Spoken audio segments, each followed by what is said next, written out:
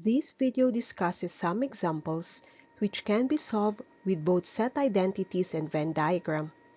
Illustrations are shown to clear out the solutions. Welcome to Mathematics of Engineering.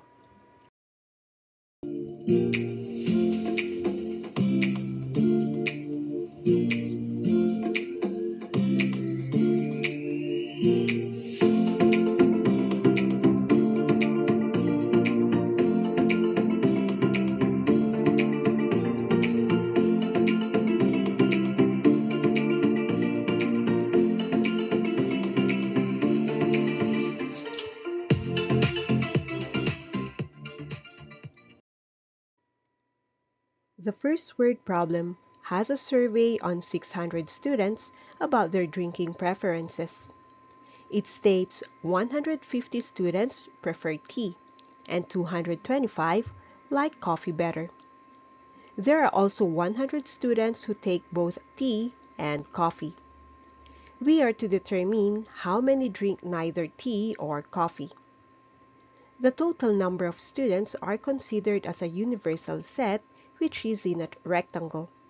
There are two circles for the problem, one for those drinking tea and another for those who like coffee. In the premise, it states that 150 like tea, while 225 prefer coffee. Also that 100 would have to be placed in the intersection of the two circles. To complete all the elements of the diagram, 150 can be broken down to the overlap of 100 and the rest, which is 50 outside. Same thing for the 225 students who like coffee. This can be divided into 100 and 125. To answer the requirement, we need to know how many are drinkers, and that is done by taking the summation of the values inside the circles, 50 plus 100 plus 125, which results to 275 students. To learn the number of those who neither drink tea or coffee, subtract the number of drinkers from the total number of students surveyed. That is 600 minus 275, which yields 325 students. Without a Venn diagram, the problem can still be solved using set identities. First, list down the given values. That's U of 600, the number of tea drinkers is 150, coffee drinkers is 225, and the number of students who drink both tea and coffee is 100. The same procedure is used to determine the required. Start with the union of tea and coffee, which is the N of tea plus N of coffee minus N of tea intersection coffee. The union is then 150 plus 225 minus 100, which gives 275. Next is to determine the number of non-drinkers, and this is where we use U of 600 and subtract 275. Manipulate the equation and have the number of non-drinkers as 325 students. The second example reads, in a survey of 60 people, it was found that 25 read newspapers, 26 read magazines, and 26 read financial reports. 9 read both newspapers and reports, 11 read both newspapers and magazines, then 8 read both magazines and financial reports. 3 read all 3 papers. Determine the following. A. The number of people who read at least one paper, and B. The number of people who read exactly one paper. Let's show the solution through a diagram and start by drawing the universal set with U equal to 60.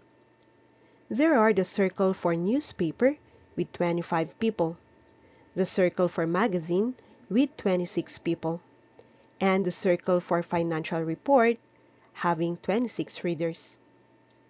Let's illustrate first the people who read all 3 papers. We place 3 at the intersection of all circles. Then read through the other details. It states, 9 read both newspapers and financial reports. And from the 9, 3 also like reading magazines. So place 6 on the intersection. The same follows for the others. 11 read newspaper and magazine, so place 8 in the intersection. Lastly, there are 8 people who read both magazine or financial report. We take out the 3 who read all, so place 5 at the intersection. The last elements to solve in order to complete the diagram are those who read solely one paper. Those who only read newspaper are determined by taking out 8, 3, and 6 from 25, and that is 8. The exclusive magazine readers are also determined similarly as 26 minus 8, minus 3, and minus 5, and that is 10. Then for those who solely read financial reports, we take 26 and subtract 6, 3, and 5 to give 12. To answer the question in the problem, start with the number of people who read at least one paper. That is interpreted as the union of the 3 groups. Take note that those people who read more than one paper are also included. From the diagram, we get 8, another 8, 3, 6, 10, 5, and 12. All the numbers found inside the circles. The union of the sets is 52. The next question can clarify the first one. It asks for the number of people who read exactly one paper. This question requires the people who exclusively read only one type of paper. When written in set form, we have the union of the sets minus the intersections of the others. We can compute for each type or just consider the numbers written in red from the Venn diagram. Those reading newspapers minus magazine and financial reports are 8 people. Exclusive magazine readers are 10, and those who only read financial reports are 12. Add everything, 8 plus 10 plus 12 as equal to 30 people.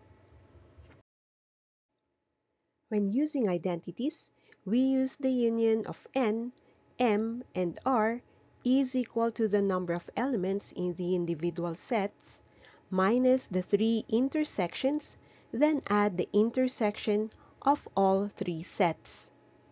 In the example, newspaper readers are 25, plus magazine readers are 26, and add financial report readers of 26. Then subtract the intersections of 2 sets. Those are 9, 11, and 8. And then add the intersection of the 3 sets, which is 3. The answer comes out as 52 just the same. Take the third example, which surveyed 105 adults studying the languages French, Spanish, and Japanese. 5 are taking all 3. 9 have studied both Japanese and French. 11 have studied both Japanese and Spanish. 24 have studied both Spanish and French. 52 have studied French, 63 for Spanish, and 25 studied Japanese. From the details, there are 3 circles for illustration. One is the set of French with 52 students. Next is the set for Spanish with 63. Then the last group is those studying Japanese, and there are 25. The first detail in the premise states that 5 are taking all 3 languages. That is written at the center of the diagram. It also states 9 study both Japanese and French, but since we already have 5 at the center, we write 4 in the intersection. The 11 who study Japanese and Spanish account the 5 who study all the 3 languages. Thus, write 6 in the intersection. Do the same with the last intersection of 24 students, making 19 in the intersection. After finishing the intersections, complete the rest of the diagram. So those who solely study French are taken from 52 minus 19, 5, and 4, leaving 24.